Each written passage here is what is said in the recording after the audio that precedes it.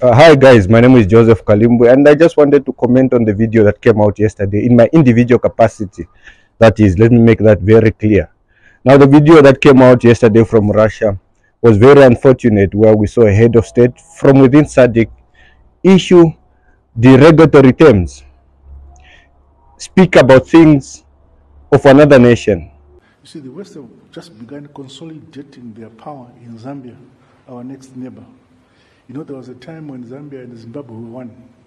It was called Northern and Southern Rhodesia. It was one by the British, but they were now separate. And the Americans are consolidating their power in that country, both in terms of security and in terms of financial support to Zambia, to make sure that we feel lonely. But what was spoken yesterday by the president of Zimbabwe was very unfortunate, and we must be able to correct that narrative that one nation must be able to choose the friends of another. The direct foreign policy of one nation must be pursued by that nation without another nation trying to choose the friends of that country. Now, when words are being spoken, words that have got the potential to divide us are being spoken, we must correct that narrative, because these words will be listened to by the next generation of leaders, and they'll feel we are enemies when we are not. We've always been friends, and we must pursue friendships. We must pursue peace before confrontation, and we must never in any way confront each other. Diplomacy entails that we sit on the table and discuss conversations that matter. This is the politics that we must pursue. We must never go across the oceans to speak ill of other nations. That should never be the politics that this region must pursue.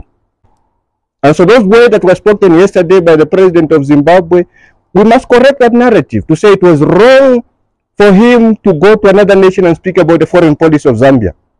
Zambia is a nation that has always pursued peace. The words that were spoken yesterday were very unfortunate, especially at a time that SADC is set to meet for a SADC summit in Harare. We must unite. We must unite to ensure that our region continues to enjoy the peace that we've always enjoyed. Hey everyone, welcome back to the channel. Today, we are diving into some intriguing international politics. So, President Emmerson Mnangagwa of Zimbabwe recently had a meeting with Russia's President Vladimir Putin, and there are some really fascinating points to unpack from that discussion. First off, Mnangagwa made a direct plea to Putin for support in defense and food security.